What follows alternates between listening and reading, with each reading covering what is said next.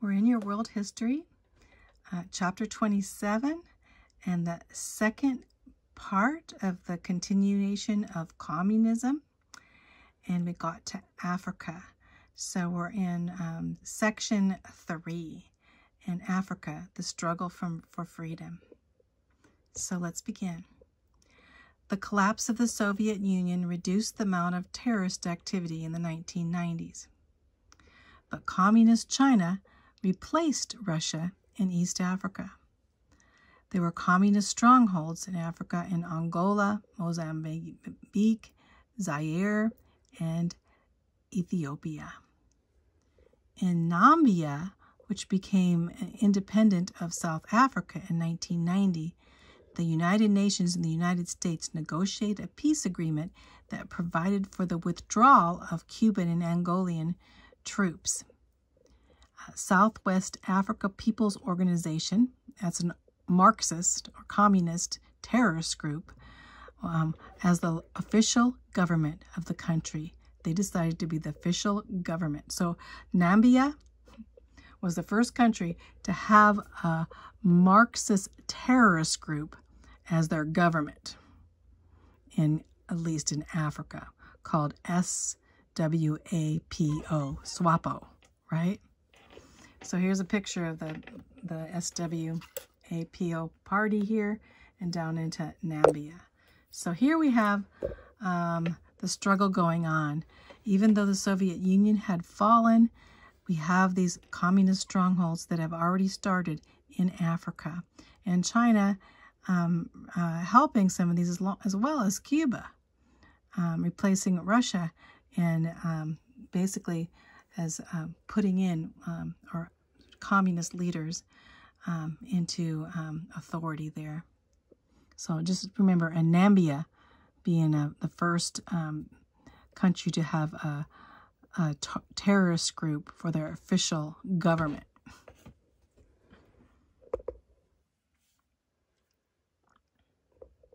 Somalia. And when I think of Somalia, I always think of the poorest and the worst of situations, just being over in Africa and seeing what was going on, and terrorists and people, young people being killed. And just recently, when we were over there, basically the prayer group that we went, the Muslim terrorists came in and killed all of those young college-age kids in the midst. So much persecution of Christians there, it's ridiculous. Well, anyway, in Somalia, in 1991, a civil war broke out in the East African country of Somalia. You can see there, picture there where Somalia is on the map. So rival Muslim and Marxist warlords battled with one another, causing widespread famine that prompted United Nations to intervene. American troops were included in these peacekeeping forces to go to Somalia. In 1994, during a mission to subdue a Somalian warlord, 16 American troops were killed because the United Nations refused to permit them to bring proper weapons and equipment. Terrible. U.S. troops were withdrawn from there, and later the United Nations force pulled out too. Somalia continues to be ravaged by violence and hardship, even today. So this was a really harsh and sickening thing that happened over there, because our troops were only allowed to bring only the weapons that the United Nations told them to bring, and the United Nations were in charge of our troops, which is pretty ugly. And so basically allowing our American troops to be killed in the midst of this. So I would say that was due to the negation of our president back then to have them be under the United Nations instead of America. President at that time was President Clinton. So anyway, let's go on from there. That's a sickening thing. Bloody conflicts in Rwanda. It was a mess in Rwanda. As you see the picture here, pictures in the corner here, it kind of tells where Rwanda is here in Africa.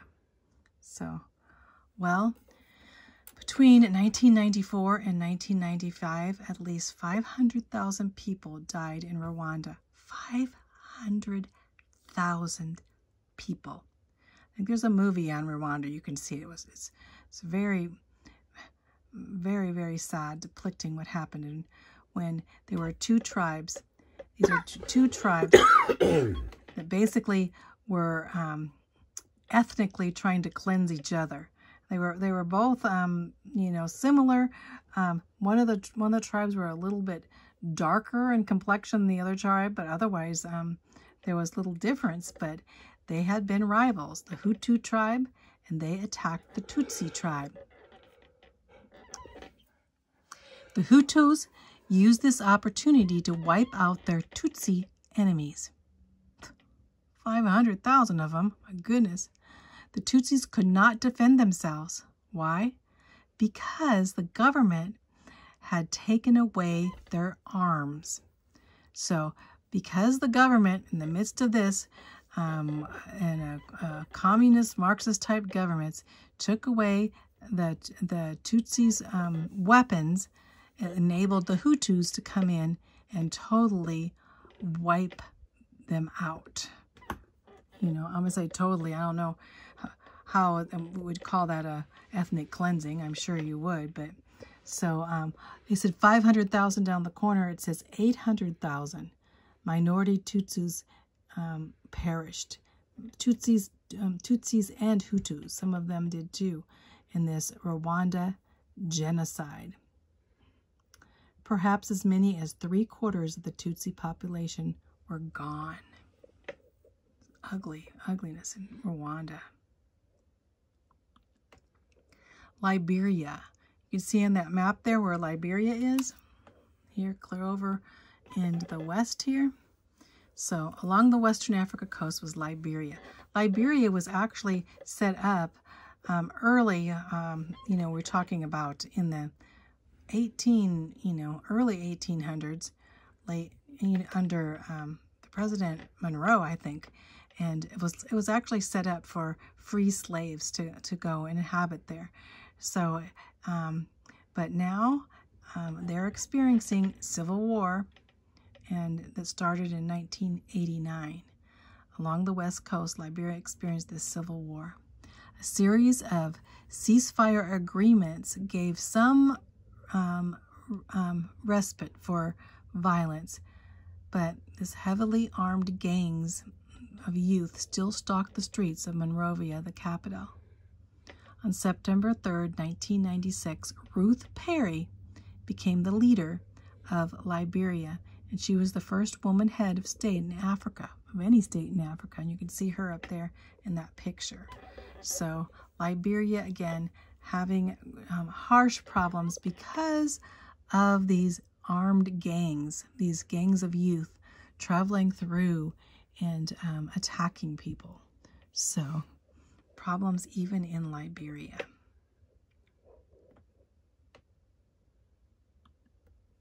Sudan. When you think of Sudan, you think of Islamic terrorism of the worst sort. You know, many martyrs of many Christians being killed by the Sudanese, government, Islamic terrorism.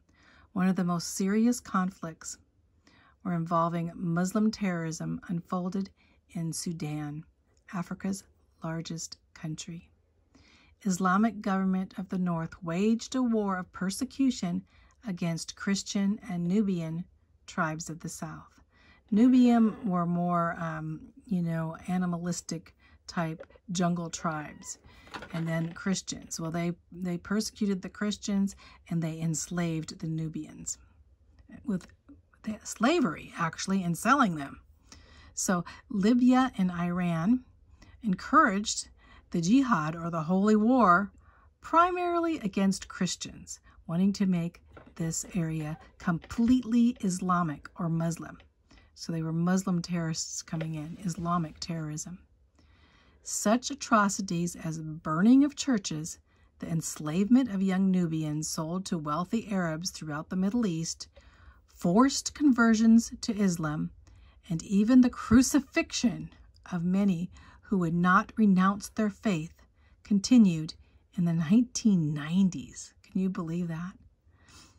All of these actions were ignored by the Western media. We didn't hear about them, did we? As of 1995, 2 million people had been killed in the Sudanese war. Over 1 million Nubians were incarcerated in concentration camps. So can you believe this going on, and we don't even know, because it's not being televised, not being told us about the persecution, and mainly of Christians in Sudan. I have a friend, actually is coming to church in West Bentley and Far Reaching Ministries, and he has supported the fight against Islamic terrorism there, and supporting these Christians that are in Sudan. It's ongoing, very, very turmoiled place. Let's just say that. Can you believe in 1995, 2 million people were killed? 2 million. You know, there were 6 million Jews in the Holocaust. 2 million are being killed here on this time that we live in Sudan. And the sad thing is that we're not even hearing about it, are we? And then, of course, the other countries like Libya and Iran encouraging the killing of Christians in Sudan. Terrible. Hope for the future. Despite the unrest and turmoil in Africa, Christian missions continue to thrive. Isn't that the way it is? When Christians are persecuted, the more Christians get saved, because they see the courage. And if you look to Africa, you'll see the courage in the true Christians in the midst of not only Sudan, but other parts of Africa, Nigeria, and, you know, and even now into Kenya and Ethiopia, you know. So Zambia, the government which emerged in the 1990s, responded to the influence of Christian missionaries with a commitment to rebuild its economy and political institutions on biblical standards. So Zambia is saying, we're going to be a Christian nation. That's hope for the future, right? Many African Christians faced severe persecution, and thousands died as martyrs for their faith. But the light of the gospel continues to draw men to Jesus Christ. When we get to heaven, we're going to see a lot of African martyrs in heaven, you know, that have stood for Jesus in the midst of the severest of persecution. Some examples here, some pictures here. See where Zambia is? Right here. Declaring themselves to be a Christian nation. South Africa. Through the 1980s, the United Nations sponsored heavy trade sanctions to South Africa in protest of their racial policy of apartheid. Apartheid was segregation. So here we have South Africa here, and most of the United Nations saying, no, we're not going to support South Africa. In fact, even the United States at that point. These sanctions, they would not support them, you know, in trade with them or anything, caused widespread suffering and unemployment, especially among the Black South Africans and immigrants. They were very much in poverty, and now they would become having more poverty problems and unemployment. This weakened the government's attempt to achieve gradual reform while resisting communism. So the government was weakened because communists, that's what they do. The communism comes in and causes racial problems to the hilt. You know, says of racism, claims racism over and it comes in, and as they do, they get everything in turmoil, races fighting, and it comes to a point where they say, okay, now we're going to put in our communist leader, and he'll take care of everything. Surely what happened in South Africa. The restrictions on South Africa grew tighter when the United States pursued a rough policy of trade restrictions in 1980. So the United States pursued this policy, which made things worse, a lot worse in South Africa. You see here the South African Communist Party coming into control gradually.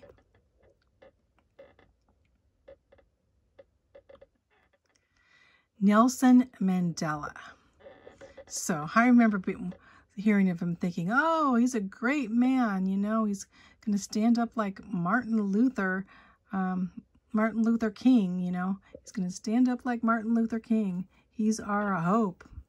Although he was completely Marxist, which is communist, completely communist. So everyone looked at him in one way when he was another way. South Africa's economy plummeted due to the trade sanctions. Their economy was just in the pits, and people were poorer than ever. Finally, they released Marxist agitator. They had him in jail, actually, and they decided they needed to release him as requested by the communist system going on there, the government taking over, that they would release Nelson Mandela from prison in 1990. He was the head of what's called ANC, the African National Congress, communist organization. They agreed to share power with ANC as long as they were dominated by South African Communist Party. Well, they were. The South African is SACP, South African Communist Party. And ANC is the African National Congress. So you think, okay, now the African National Congress is taken over by the Communist Party. So here we have, you know, so ANC or ANC controlled the South African Parliament. So now South Africa would have a communist ruler. Mandela, a communist dictator? Yes, indeed. Nelson Mandela became the first black president of South Africa.